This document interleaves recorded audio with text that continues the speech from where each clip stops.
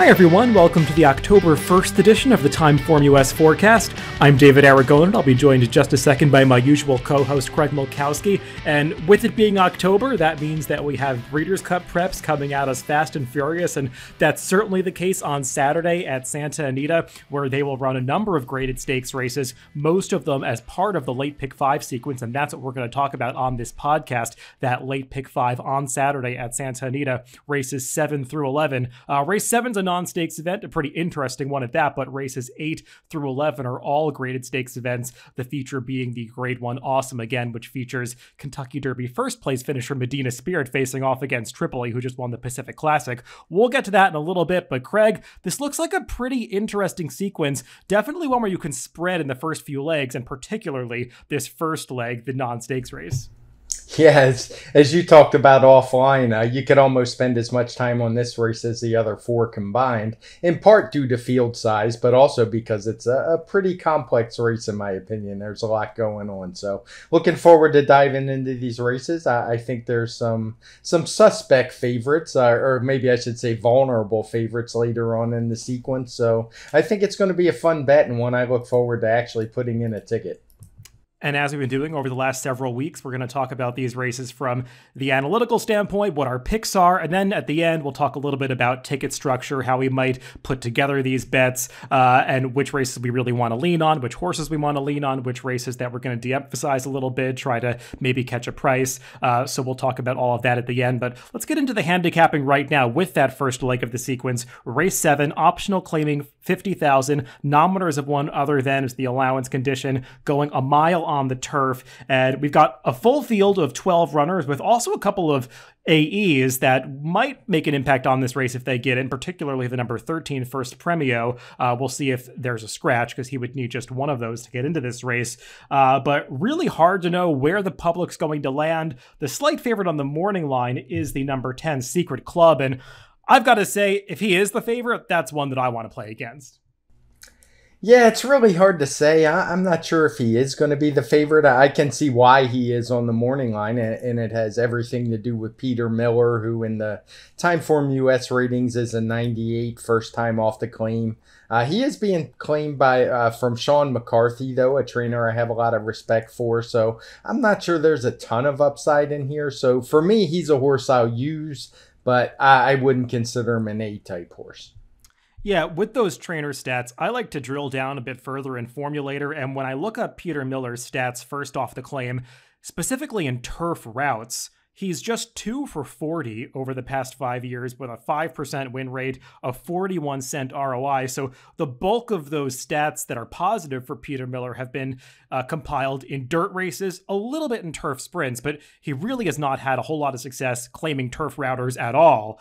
So if this horse is going to get bet on the assumption that he's going to improve in the Peter Miller barn, I'm a little bit skeptical of that. And I don't really see him as necessarily being good enough if he doesn't improve. So I would just leave him out completely. He's not for me at all in this leg. And I want to go in some different directions. You've got a few horses coming out of some common races. I do want to talk about the horses that finished behind Evening Sun twice at Del Mar, both on July 24th and August 21st. I think One Fast Bro is a horse that you have to have an opinion about in this race because he is the one watching that last race on August 21st that really probably should have won. He was caught in behind horses at the top of the stretch, had a lot of traffic to deal with. His rider just could never really extricate him until it was too late, and he did finish well once he finally got into the clear in the last eighth. In my view, One Fast Bro is probably the horse to beat.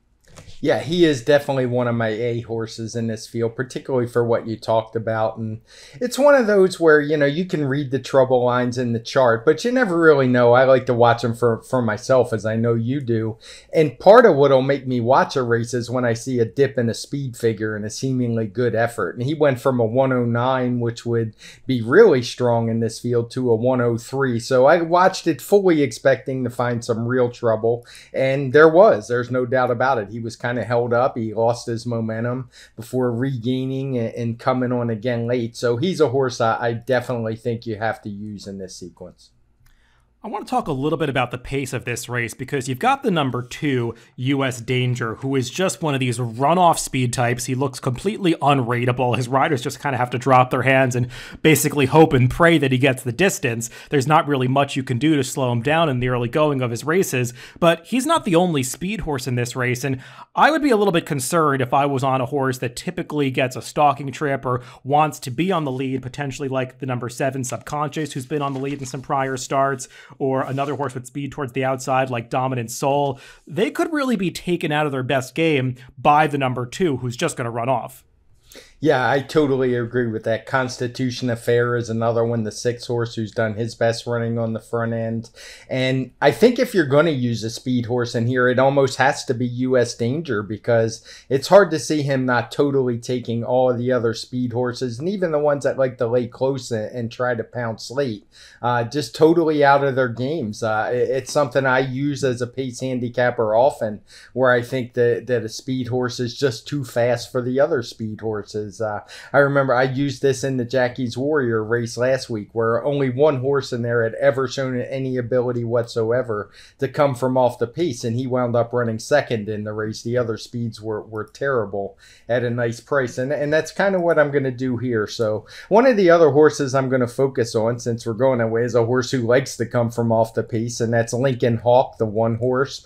Some of the people that follow me on Twitter will know that I'm a big over-the-top fan, the greatest arm wrestling movie ever made, and that was the main character's name, but it really has nothing to do with that. I think he's a horse who, his speed figures show he can be competitive in here. He seems to be getting better every time.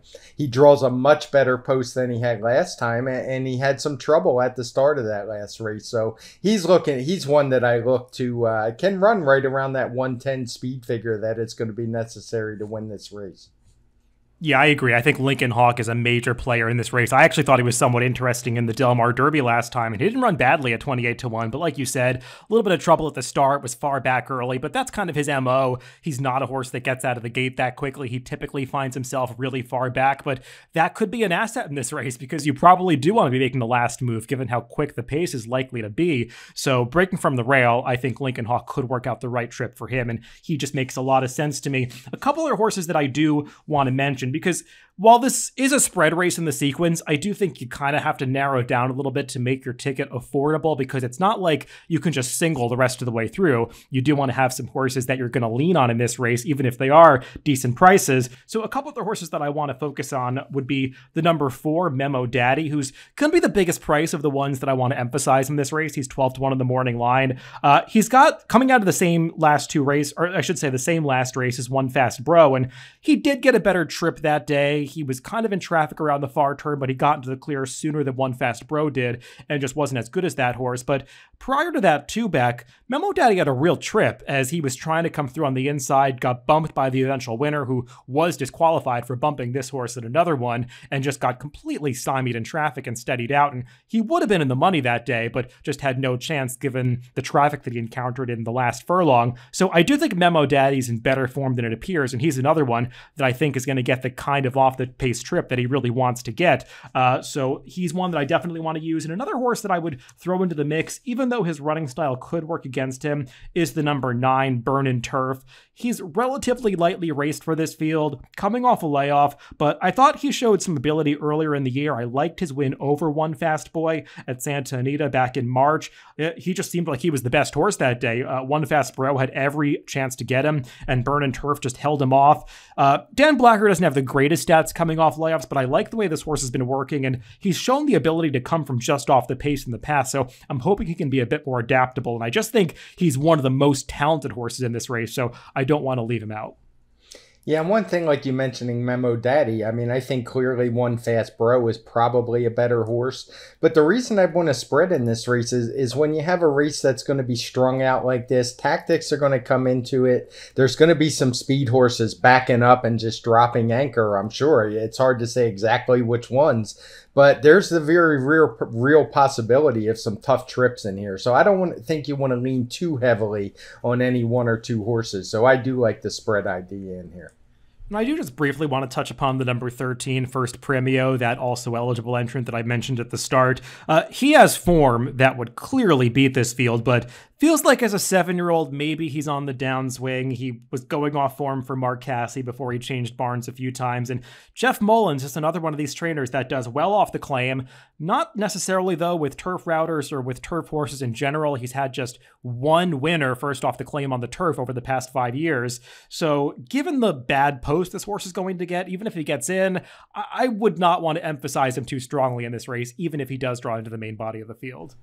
No, I won't use him at all. I totally agree with you. He seems to have lost a few steps as a 7-year-old. He is being entered back in for a tag, albeit a slightly higher tag than what he was claimed for, but a tag nonetheless. So obviously he would have to be in this field because it's a non-winners of one other than, but it's just not the most ambitious spot, I don't think, or maybe ambitious isn't the best word. Not the most optimistic spot, I don't think, if they really thought he was the same horse off the claim that he had been much earlier in his career. Let's move on to the second leg of this Pick 5 sequence, Race 8, as we get into the graded stakes action. This is the Santa Anita Sprint Championship, Grade 2 prep for the Breeders' Cup Sprint, going 6 furlongs. And Craig, we've got a pretty evenly matched field signed on. Not that much pace in here. The number 2 Vertical Threat is shown as the clear leader on the TimeformUS pace projector with a situation, the blue flag favoring horses on or near the lead. What do you make of Vertical Threat? I know that he looks good on the TimeformUS data. I'm a little bit skeptical of this horse's quality. I actually really like Vertical Threat in here. He is clearly going to be on the lead, in my opinion. And although his best races have come when shipped out of town, he won a big stakes race, big purse stakes race at Mahoning Valley with a nice figure to close out his 3-year-old year. Obviously shipped to Charlestown for their classic night, won another one. And mixed in there is his try in the Bing Crosby at Del Mar, where he just has a terrible looking running line behind some of the same horses in here. But personally, I think that was just an absolutely brutal trip for a speed horse. He was drawn inside that day. He broke okay, but there was some really fast horses in there. Brickyard Ride was one of the horses, one of the fastest horses in California. And he got pinned down inside in a very uncomfortable position. It was his first start off a very long layoff. I think it was about an 8 or 9 month layoff. So for me, I'm willing to put a line through that race. And I just don't really care that much for these California sprinters. I'm come right out and say Dr. Schiavo is the morning line favorite. If he wins, I lose, because I just have never been a big fan of this guy. He's never run particularly fast. He keeps winning, but I think he got a dream setup in that Crosby. I think some of the other horses are better than him from that field, including CZ Rocket. But I'm definitely going to use Vertical Threat. I'm going to use CZ Rocket, maybe even a little Collusion Illusion. But I'm going to leave out Dr. Schiavo and see where that gets me. What do you think about this one? Yeah, I'm taking the opposite view of Vertical Threat. Maybe I'm making a mistake here because he does look like he's going to get the right trip for him based on the pace projector, and he's been dangerous when he's gotten the lead to himself in the past. I just feel like those two big speed figures, I really question the validity of them. That race at Mahoning Valley, it just feels like it happened in a different universe than what he's going to face at Santa Anita on Saturday. And last time out in that race at Charlestown, the Russell Road, we've talked about this a little bit. I really think there was a huge rail bias at Charlestown last time, and this horse was on the inside throughout. We saw that race just dominated by horses that were inside or up on the pace. Wind of Change chased this horse the entire way. It was just like a merry-go-round, despite the fact that the pace was fast. So I don't totally buy that number, and I'm not going to give him credit for setting the fast pace, because that night we saw race after race with horses setting fast pace and not stopping. So I'm going to downgrade Vertical Threat here. He's not for me. If he wins, I'm going to lose. I'm not totally against Dr. Schiavo. I'm not going to say that I love him as the favorite in this race, because like you said, he's not running that fast, but he is just a 3-year-old. He still has upside. I thought he ran fine to win the Bing Crosby last time. Frankly, I'd rather take him out of that race than CZ Rocket, who just seems to have lost his early speed for Peter Miller, and I thought CZ Rocket had every chance to win that Bing Crosby, and Dr. Schiavo simply ran a better race. So I like Dr. Schiavo more than that horse. I find myself struggling to even get these words out, but I kind of think Flagstaff is the horse to beat in this race. You know that I've never liked this horse, nor have you, Craig, but I just feel like he's faced better company recently. He was chasing Ginobili last time, even Firenze Fire, who he faced 2 back in the True North. I would certainly like him in this race. Flagstaff just seems like he's pretty consistent. He's going to get the right trip, stalking the pace, and if I'm right about Vertical Threat not being of this quality, Flagstaff seems like the one that's going to take over first, and maybe he just gets the jump on them. Yeah, I mean, I can see that side of it. CZ Rocket did beat him pretty easily. Well, not easily, but he did beat him last time in that race against Ginobili. They had pretty similar trips, I would say. Obviously, Flagstaff was just a little ahead, but I just can't get past the part that I've just never been a fan, and I have trouble latching on the horses like that. Maybe it'll bite me here, but usually it winds up serving me pretty well. I do want to mention Dr. Scheibel. As you said, he is a 3-year-old, so he's a horse that I guess he could improve, but I've just never really seen it. He's basically running the same figures he did as a 2-year-old, just a few points above that. So I would have liked to see some more improvement from him. And more importantly is he's shown versatile, but he tends to run from off the pace, and I just don't see a whole lot of it in here. So I think we're going to differ on this one. I did mention Collusion Illusion a little bit. He's a horse who has a speed figure in the Malibu on 119 when he ran behind 2 very good horses in Charlotte and Express Train, who we'll talk about later, that would look really nice in this field. I have no idea why they put him on turf last time. He didn't run at all on that surface, but I'm willing to give him a little break. And I'd just rather have a new face than lean on some of these California sprinters that I've just never been impressed with. No, I'm glad you mentioned Collusion Illusion because I was going to bring him up as well. He's another horse that I want to use in this race.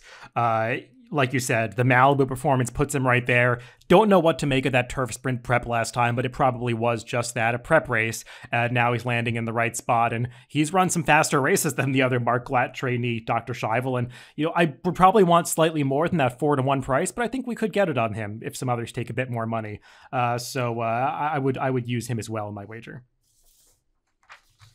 Move on to some Grade 1 action in the Rodeo Drive, which is up next, going 1.25 miles on the turf course for the fillies and mares. And we talk about it a lot, Craig. This filly and mare turf division out in California is just not the strongest, and we've got a couple horses that are likely to take money in this race from the Richard Baltas barn. Going to Vegas obviously makes sense. She's in great form right now. I don't think she'd have a prayer against a lot of the best horses on the East Coast, but they're not in this race, so I think she has to be taken seriously. And the other Richard Baltas trainee, Luck, seems like a new face that probably is going to take some money in here too.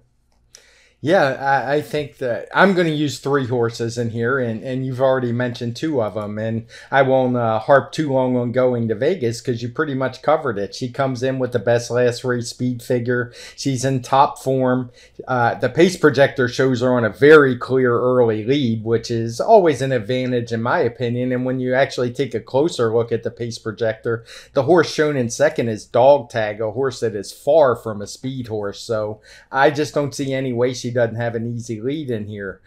So I don't particularly love her. I don't think she's a lock. I'm certainly not going to single her, but there's no way I'm not going to use her in here.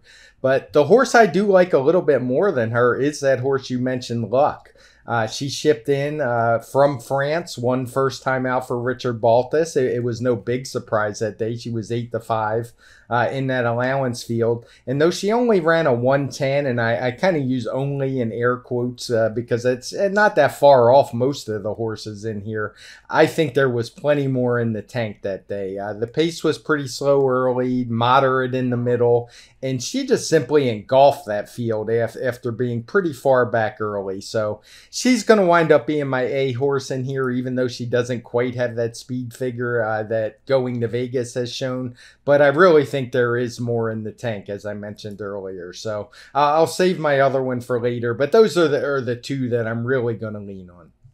Yeah, of those 2 horses, I much prefer Going to Vegas for a lot of the reasons that you said. She just figures to get a perfect trip in this race. I don't think that Going to Vegas is necessarily a Grade 1 type horse, and I doubt she ever wins a Grade 1 race again. But this just seems like it's really served up to her on a silver platter. I mean, if she doesn't win it this time, I don't think she's ever going to, because she's just going to be loose up front and she can get the 1.25 mile distance. She's got a nice sprint finish to her when people don't, when the other riders don't press her early, and it doesn't seem like that's going to happen here. So I just think going to Vegas makes a lot of sense. When I handicapped this race, I wanted to be against her and I just couldn't quite get there. I do strongly prefer her to the other horse that you mentioned, Luck. It feels to me like Luck is going to take a lot of money in this race, and she's got quite a bit to prove from a class standpoint. She really wasn't facing much in Europe. The one time she met a good horse over there was in her final race in France, the Prix Bedel, finishing behind Irazine, who actually is a good horse. That one is 7 for 10 in his career and recently finished third in the Prix Foix, the prep for the Arc. But she was no factor in that race, finishing last. And her one U.S. start, she was 8-5 for a reason. If you look up that field, there just wasn't a whole lot of quality in there. The runner-up came back to win, but just did so with a mediocre performance at an allowance level. And she was visually impressive that day, but she reminds me a little bit of that Chad Brown trainee Pocket Square from earlier in the year, who people were raving about when she beat a bad field at Keeneland in her U.S. debut, and she was favored in the Just a Game, a grade 1 off that, despite the fact that she had really beaten nothing in her first start stateside. And she turned out to be a little bit of a disappointment. I know that she won a stakes last weekend, but she just wasn't grade 1 quality at that period of time. And I think Luck, it's going to be a similar situation where she takes a lot of money, and I think others have run a little bit better up until this point. She has to improve, and she might do it. I just don't want to take her as maybe vying for favoritism with so much ground to make up on some others in here. And the horse that I'm most interested in to use as the alternative to going to Vegas is the number 7 Magic Attitude, who I imagine is the other horse that you're talking about too, Craig.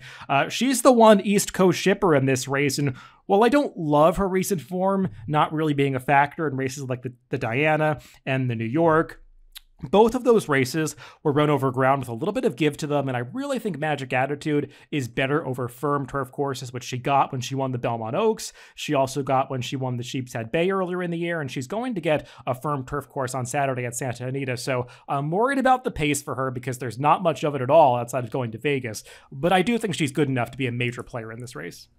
Yeah, she was the third horse I wanted to mention, and specifically for the reasons you said. She's kind of the new face against a group that we don't think is all that strong. So just the sheer drop in class, even though they're both listed as grade 1s, I don't think anybody would consider this grade 1 equal to the grade 1 Diana or even the grade 2 New York for that matter. I mean, Mean Mary would probably be 2-5 in a field like this if she was in here, and she's not. So yeah, Magic Attitude is definitely the other horse for me. Let's move on to the grade 1 Awesome Again, going 1 1/8 on the main track. This is really the feature race on Saturday at Santa Anita, the penultimate leg of this pick 5 sequence. And we're going to see something that we don't really get that often these days before the Breeders' Cup, a 3-year-old taking on older horses. Seems like a lot of these 3-year-olds these days, they prep for the Breeders' Cup either in the Travers or the Pennsylvania Derby, trying to duck the spots where they have to face older runners. We're certainly not seeing 3-year-olds as major contenders in either the Woodward or the Lucas Classic. Just Medina Spirit taking on olders in this race, the Awesome Again. And what do you make of his chances? Obviously, this is a horse that's very polarizing, some triggering thoughts about this horse many people have, but at the end of the day, Medina Spirit's pretty good. Yeah, I mean, he's been a model of consistency. Now, how he achieved that, you can say what you want about that. But as a bettor, he's in the field. I'm looking at the PPs, and he consistently runs in the low 120s. And as a 3-year-old who I think the last race was pretty much a prep race, I don't think it would be crazy to think he's going to run a better race this time and maybe hit those mid 120s. And that's particularly true when you look at the pace projector, because he is shown out front all by himself, kind of like we talked about with going to Vegas. And when you look in behind, the horse who's likely to be chasing him is Stiletto Bay, a horse who's 20-1 on the morning line. Outside of that, where's the challenge going to come from? It's hard to see. So I personally think it would be foolish not to use Medina Spirit as a main player in this race. Yeah, I mean, just to kind of preview things, I'm going to try to get much thinner in these last two legs of the sequence, and Medina Spirit would be a horse that I lean on here. I agree with everything you said about the way this race is going to shape up. He just seems like he's going to control things on the front end. I mean, like you said, horses like Stiletto Boy have a bit of tactical speed. Express Train has a little bit too, but they're not really fast enough to push Medina Spirit when he runs the kind of enterprising race that he did in the Kentucky Derby or even the Preakness. And last time out, I was impressed with that victory in the Shared Belief. I know that he wasn't facing the likes of this field and Rock Your World. You could have mixed feelings about his ability at this point in time because he hasn't shown up in some big spots, but I liked the way Medina Spirit did that. He had his ears pricked through the stretch, never looked like he was all out to win that race, earned a nice speed figure, and he's supposed to be better stretching out to the 1.125 distance as opposed to a mile. More distance is supposed to help this horse. So, I mean, say what you will about his Kentucky Derby and what was going on with him early in the year. I think it's all speculation. Nobody really knows. But this horse has put out the performances that he has on the racetrack. And if he matures the way that you would expect him to, like all other 3-year-olds do, I think that he's going to be pretty tough to beat in here. So he could be the favorite, but I think he should be. And he's one that I want to lean on. The only other horse that I would want to use prominently is Express Train. We've talked about this horse quite a bit, Craig. I don't think 1.25 miles is really for him. Turning back to the 1.125 is going to be better. And last time out, he just got the wrong trip. I don't know how he was so far back in the early going of that Pacific Classic. Yeah, I'm not really sure what to make of him. I'm a little more against him than you are in this spot. And yeah, I watched the replay. The trip wasn't great. He did get shuffled back a little bit as he was in tight early in the race and kind of lost some position. But my one concern about him is he has had just a long campaign. He's been running about 15 months straight. He's run a lot of races. And he just kind of looked like a tired horse to me last time. Maybe it was the trip, but in a race where I want to start paring it down and go shorter, as you said, I don't particularly care for Express Train in here. Another one I don't want to use at all is Idol, the winner of the Santa Anita Handicap. He's a horse we talked about many times. I think we actually both liked him that day. But we also both agreed he was more of a 1.25 miles type horse. I don't think this 1.125 miles is going to do him any favors. And I have to think this is just a prep race for him. I can't imagine he would be all out. I imagine the goal is the Breeders' Cup Classic next month, so I want no parts of him. For the horse I'm going to use second is Tripoli, the horse who won that Pacific Classic last time. And I just think since switching to dirt, he's a horse who's been in really good form. His speed figures keep improving a little bit. So while that was a little bit of a fluky race, I don't think it was totally a fluke for him, as he's a horse who just seems to be getting better, seems to like dirt. So I don't want to totally dismiss him. So for me, it's going to be Medina Spirit and Tripoli. Yeah, I don't think Tripoli's impossible. I think it'd be foolish to discount a horse in the kind of form that he is in. I thought he got a great trip at the Pacific Classic in a race where some others were a little out of position early, and he was able to take the position they should have been in.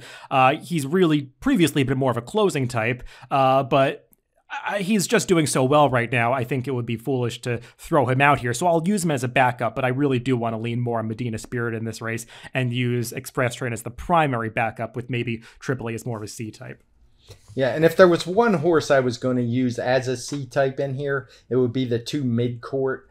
He's a horse who is just really erratic. You never know what you're going to get from him, but his good races are good enough to win this race, including beat a horse like Medina Spirit. He's run races where he's been right up on the lead. His best races have actually come there. He came off a layoff, won an allowance race at Santa Anita with a good 121 speed figure. He's been unsighted since, but maybe this race was the plan all along, because when you pull up his workouts, he worked about 2 weeks later, and he's pretty much been working like clockwork ever since. He had a brief spell where he missed a couple weeks back in September, but otherwise, I mean, it seems like this has been the goal all along. So at a horse that's going to be a long price, he's one I would use as my C. Yeah, I'm glad you brought him up because you make a good point about him running races in the past that put him in the mix here. I'm a little worried about the inside post position because he's a horse that tends to not break that alertly, and that's why he doesn't always get that forward trip that he really wants to get. So I would prefer him with an outside post, but he's going to be a price in this race, so I'm not going to try to talk you off him as a backup in here. And the one other horse I wanted to mention, because I really didn't know what to do with him, ultimately I decided not to use him, and that's the one Tis a Magician. I only bring him up because he is 4-1 on the morning line, a co-third choice, and a horse that many probably feel has a big shot in here. But I just couldn't get myself to land on him. For one, I don't see him beating Tripoli. That one was just a better horse that day. And that one just seems like a little bit more of a fluke to me. What did you think about Tis a Magician? Yeah, I agree. I don't see him getting the lead in this race from Medina Spirit, and he strikes me as more of just a galloping mile and a quarter, mile and a half type horse. I think the turn all the way back to a mile and an eighth is going to expose him a little bit, so he wasn't for me either. Let's move on to the final leg of this Pick 5 sequence, wrapping up the graded stakes action at Santa Anita. It's the John Henry Turf Championship, going a mile and a quarter on the turf. And it's a large field, Craig, but there is quite a bit of filler in this race, and you do have to start the conversation with the longtime leader of this California Turf Division, United. If he gets back to his better efforts, he's going to beat this field. Yeah, it's funny you use the word filler because that's exactly the word I used in my notes. I said this is a weak field for grade 2 with a lot of filler. There's just a lot of horses in here that are too slow or have big distance questions and that I won't consider at all. And given the other races we've talked about where, there's been some spreading and no real races, no singles that I've been able to come up with, this is another race where I'm going to go pretty short. I'm only going to use 2 horses. And the one of those is the horse that I think is a legit grade 2 horse, has the figures, the distance isn't a concern, and that's United. I mean, you can easily watch the replay from his last race. See, he definitely had a bit of a trip in there. He usually is a horse that's able to work out good trips, but it just didn't work out that day. It should be a little easier at a mile and a quarter. Fields tend to spread out a little more. So I think United is a horse that definitely should be leaned on pretty heavily in here. Yeah, there were 2 horses that had real trouble in that Del Mar handicap. One of them was United, who was just buried in traffic coming to the top of the stretch. You could see about 5/16 from the mile from the wire that Flavien Prat was going to have a real difficult time getting him into the clear, and he just wasn't able to do it until it was too late. And the other horse that had real trouble in there was Say the Word, who is not entered back in this race, and I would have loved Save the Word if he was running here, but he's probably running somewhere else, or maybe he's sidelined. I haven't seen reporting on that.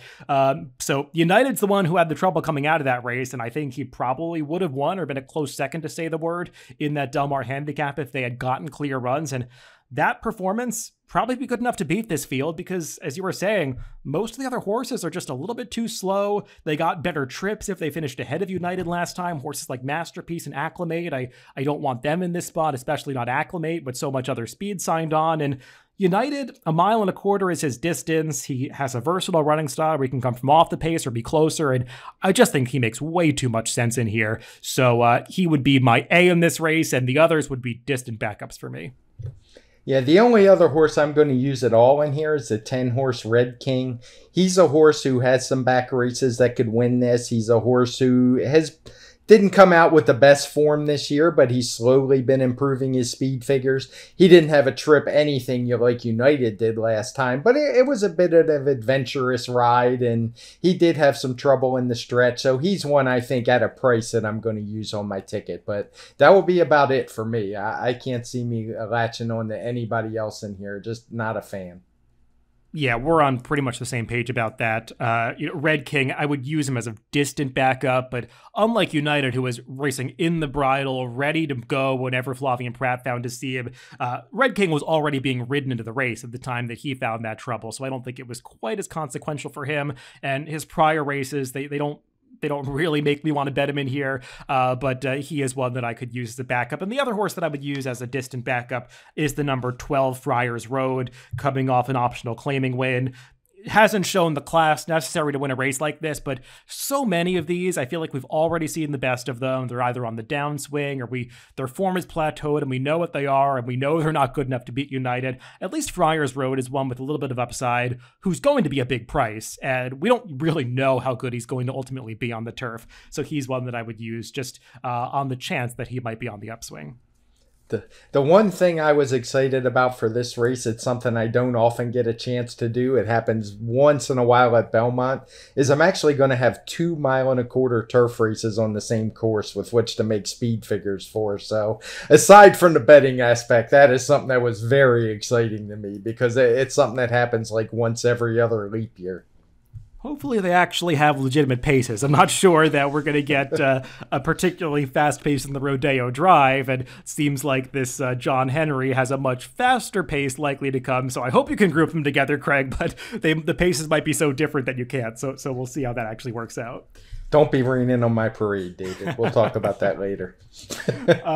So just to wrap things up, I want to talk a little bit about ticket construction because I did put together a ticket for this in DRF Ticket Maker, and it's one that I want to tinker with a little bit to see how much money I really want to invest in this. The ticket that I currently have in the system that I'm looking at is about $53. I could beef it up a little bit using some other horses or elevating some C's to B's. We'll talk about that maybe as I go through it. In the first leg, I want to use a bunch of A's in this race, 4 of them to be specific. The 1 Lincoln Hawk, the 4 Memo Daddy, the 5 1 Fast Bro, and the 9 Bird and Turf. Really, my wager is structured around this race. I want to be right about one of those 4 horses, playing against the ones that I think could be favored, like First Premio if he gets in, and the number 10 Secret Club. They're not on my tickets anywhere. So if I'm right about one of those 4, I can advance in this sequence. In the 8th race, that sprint, I'm going to lean a little bit on Flagstaff, but I want to use as prominent backups both Mark Glatt runners, the 1 Dr. Shivel, and the 6 Collusion Illusion. They would all be A's and B's for me. And really the others, I don't need them that much. CZ Rocket, I'm against him, and I'm also going to let that speed horse beat me, who Craig likes. Race 9, I'm going to lean on Magic Attitude and Going to Vegas. The others, like Luck, would be a distant backup if I use them at all, but Going to Vegas and Magic Attitude are the horses that I want most of the play to go through. Similarly, in the Awesome Again, I want most of my play to go through Medina Spirit with Express Train as the primary backup, and then a distant backup being Tripoli. And then the last leg, like I said, United, the only A. The others would be C's for me if I use backups, and those would be horses like Masterpiece, Red King, and that horse Friars Road was coming off that impressive victory. Now, for me, I did not get to make a ticket in Ticket Maker because I couldn't figure it out for Parks last week, but I am going to do it for Santa Anita. That is a promise. I will put one out. But I can say we pretty much agree in the 7th race. I don't think there was a single horse we didn't agree on. Definitely on the sprint, I will be doing it a bit differently. I'm going to lean on Vertical Threat and Collusion, or not Collusion, CZ Rocket, and then just a backup in Collusion Illusion.